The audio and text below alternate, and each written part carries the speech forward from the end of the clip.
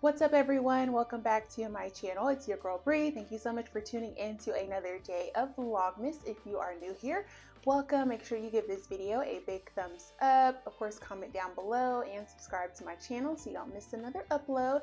But as you have probably seen by the title, I am talking all things foundation. So I'm actually going to be going through my entire foundation collection. We might be doing some decluttering. Of course, I'm going to rave about all of my favorites and just share, likes and dislikes and everything. So without further ado, let's go ahead and get started. Okay, so I have all of my foundations laid out in front of me. Of course, you can't see it just because of how I have my desk and stuff set up, but I'm just going to be going through each one. I think what I'm going to do is just have all of the like specs about the foundation listed somewhere on the screen and just kind of share my thoughts on the foundation and stuff. Now, some of these I have not worn in a while, so they might be getting decluttered, but then some of them just kind of have my heart, so that might push me to actually start back wearing them again. So yep, so let's go ahead and get started. So NARS, you're gonna see NARS quite a bit in this video, but this, I don't even think they make this one anymore. I think what they have now, and I do have my iPad set up because I have some of them pulled up just for like namesake, but they have the Natural Radiant Longwear Foundation. So I think that's kind of what this one is similar to. So this is their All Day Luminous Weightless Foundation. So this is semi-matte. I really did love this one. It was a really good coverage. I feel like this one was like a medium coverage. And I had this in the shade Dark 1 in Trinidad, and I love this one. That's why I still have it and can't let it go. I feel like this was a perfect shade match for me. And then of course my color tends to change color tends to change throughout like the winter months and then the spring summer months and all that. So yeah, but this one I felt like I could always like come back to. It was always my perfect shade. So yeah, so I haven't actually used this one in a bit. It's dirty and whatnot. I feel like now it might be a little too dark for me. I would have to test it out to see. But one thing for me is like, if I don't want to get rid of foundation because it's too light or too dark, I usually try to mix it up with another one that I have just so I can continue to use it. But this one was a good one. Okay, so next up I have another NARS one. This one I hate to get rid of it. Actually I might need to get rid of it. It's a little watery. But this is actually the NARS Light Reflecting Foundation. It like spilled. I have like a little makeup card over here, and it spilled in the drawer not too long ago, so I had it sitting out. And I cleaned it up as best I could, but as you can see, it is super dirty, and I don't even think this is my correct shade. I got this earlier this year because I think I picked it up a little bit before we went to Mexico, and it was my perfect shade then, but then after I got back, of course I had a tan, so it didn't really fit me very much.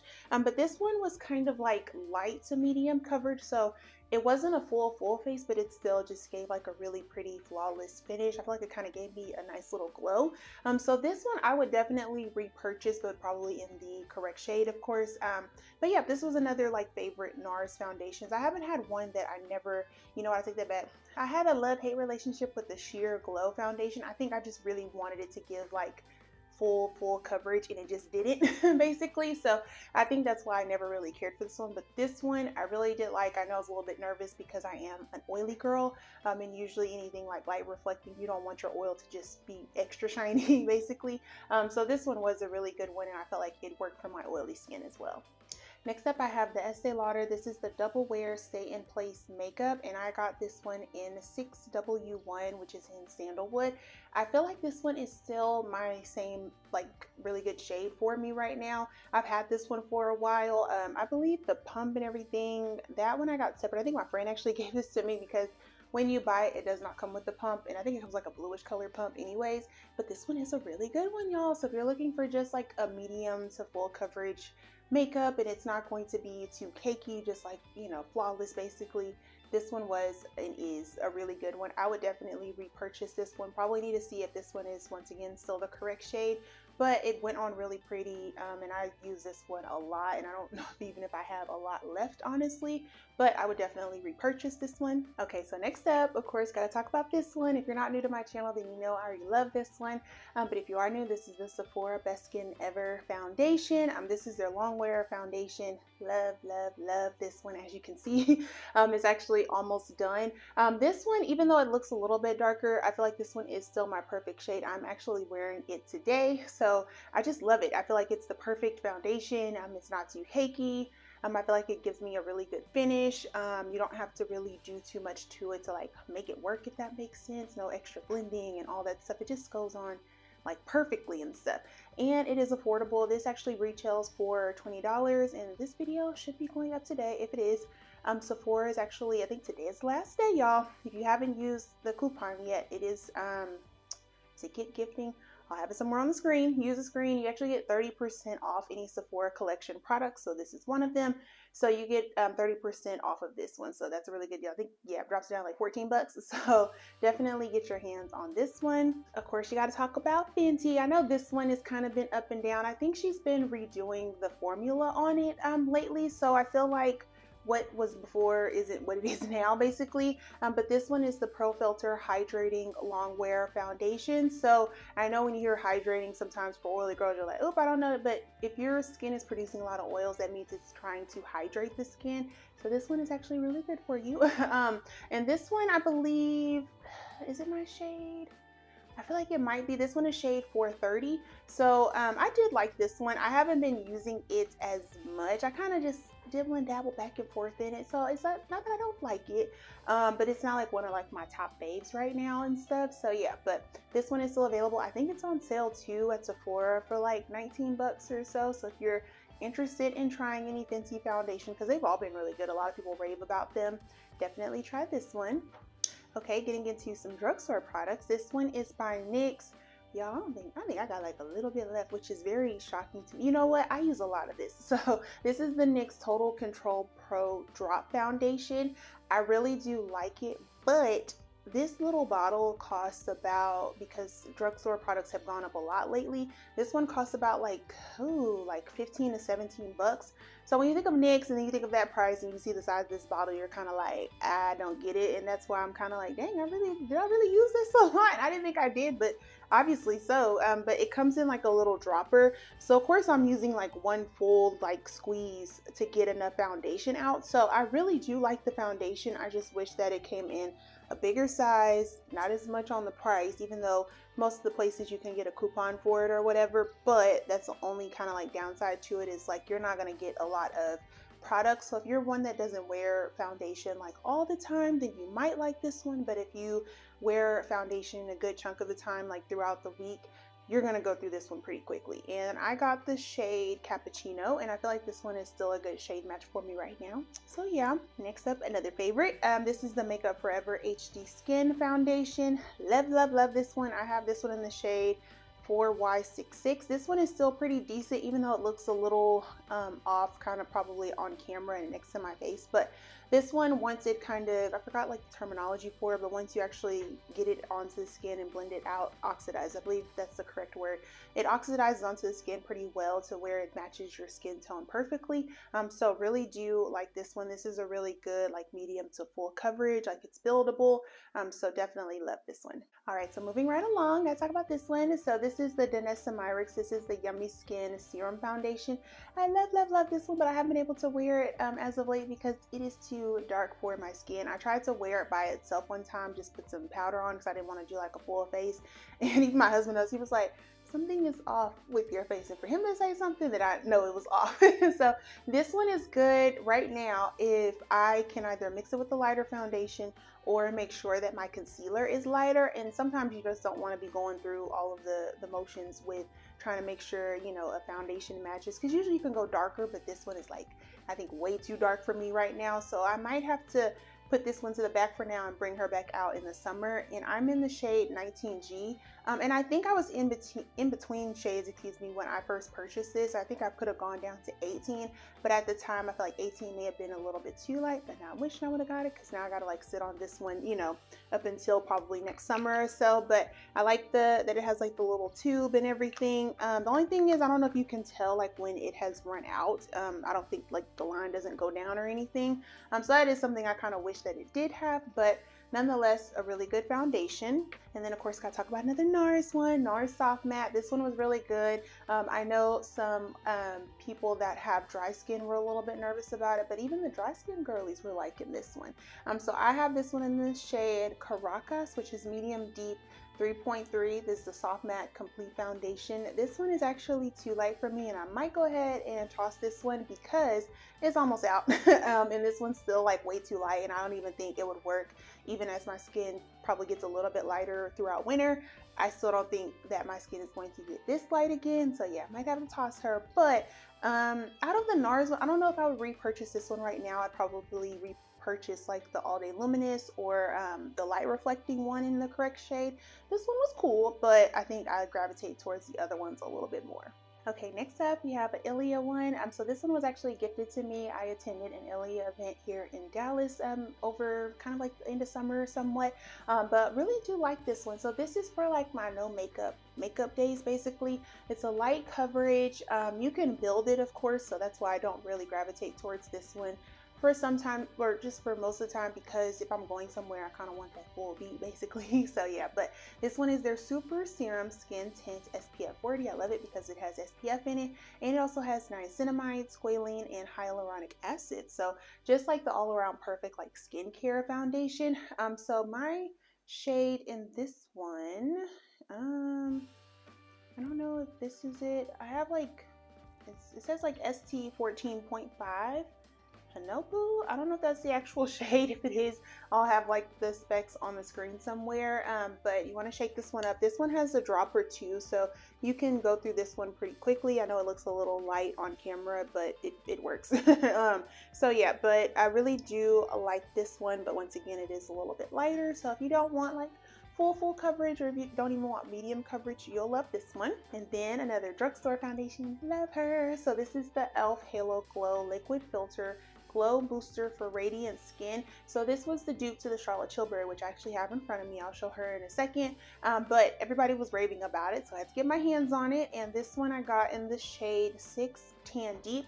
Now I know that it has been out of stock as of late. I know I got mine at Target. They happen to have my shade, but I know a lot of people, when they were buying it online, it's been out of stock for a while. So if you see it, grab it. But really do like this one. This is another pretty like kind of like one of those no makeup look days. You can build this one up. I do like how it has the applicator and stuff. I know for some that may not be as sanitary because you're putting it on your skin and putting it back in here, even though it's going back on your skin. But if you happen to be having a breakout or something, it may not be the safest. But if you have something where you can like swatch it on your hand or whatnot, then you can really enjoy this one. And then next up, I have a Huda Beauty foundation. This one is in Chocolate Mousse. This is their Faux Filter Luminous Matte Full Coverage. This one is thick, y'all. Like as soon as you like put some on your hand or wherever you put out your foundation, it's thick. So I think that's probably why I don't go towards this one as much, but I think this one still has been a really good shade for me. I haven't, once again, used it in a while because it is so thick. Definitely takes some blending, but once it's blended out, it is really pretty. I do want to try, they have this in like concealer form, and I've heard really good things about it, so definitely want to try to get my hands on the concealer here soon. But the foundation's pretty good. It's thick. All right, y'all, so moving right along, just have a few left. So yeah, gotta rave about this one. I'm surprised I didn't make this one my last one, but y'all know this is my favorite. So the Haus Labs Triclone Skin Tech Foundation. This is the ultimate favorite right now.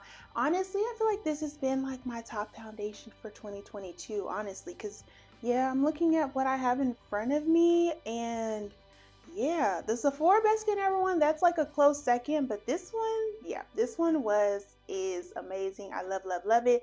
So I got mine in the shade 440 Medium Deep Cool. So I did what Sephora recommended to me online and what I actually ended up getting was completely different. So this is probably one I would recommend going ahead and getting shade matched in the store if you can, because yeah, what it matched me online is totally different. So, but this one is really good. Comes with the pump. This one I believe is medium coverage, but it is buildable. So very pretty.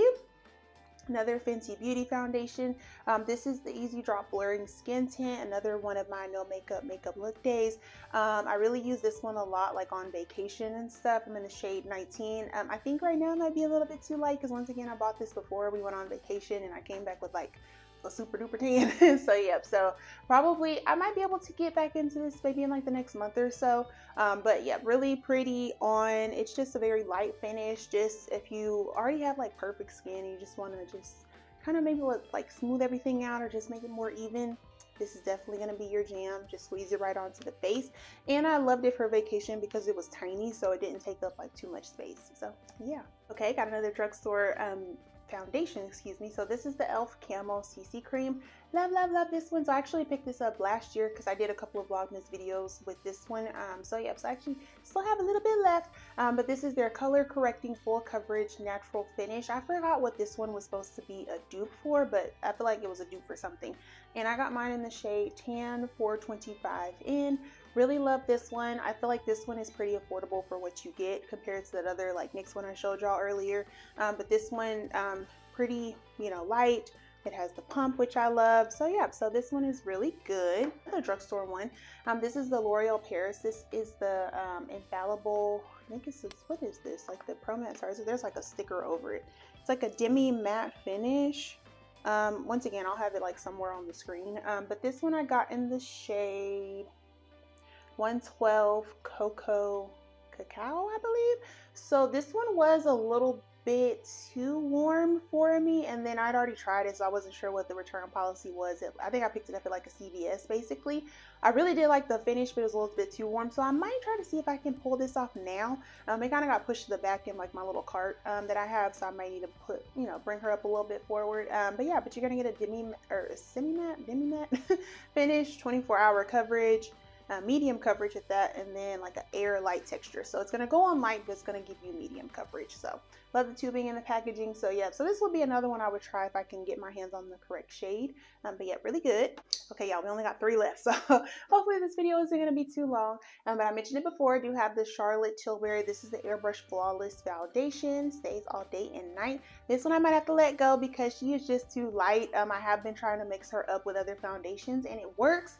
But just by itself, it just does not work for me right now. So I have it in the shade 12.5 in warm, I believe, just 12.5 warm. I really do like it. I just need to get the correct shade. So I think what I did do was mix this one with my Janessa Myricks My Yummy Skin, because this one is like way too warm and this one was like way too light. But I think together they made a pretty good combo, and I feel like the finishes worked really well together. So that's something to keep in mind if you are going to be mixing foundations. Make sure, even though like you're creating the perfect color, make sure that the finishes are coming out well.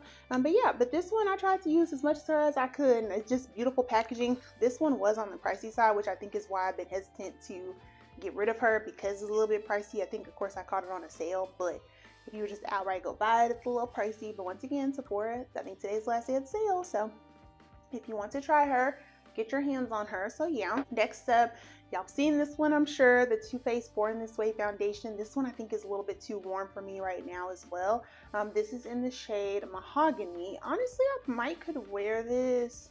Some foundations you can wear as like a cream contour. So, you know, like I said, try to make your foundations work. If they're too light, too dark, you can make them as maybe sometimes it's like a highlighter, a contour, something. So yeah, but really love the finish on this one. Of course, I'm in love with the concealer. I might be doing a video, that might be tomorrow's video, of like all of my concealers that I have, because I really do like their concealers. The foundation is cool too. But yeah, so there's this one. All right, y'all, last but not least, we have e.l.f. I think I have like 3 e.l.f. foundations. Maybe it's the second one. Yeah, maybe only 2. I'm sorry, I'm being dramatic. But this is the oil-free satin finish flawless finish foundation. I think it's just the flawless finish foundation, but it is oil-free. So this one I have in the shade Cocoa. So this is deep with neutral undertones. Excuse me.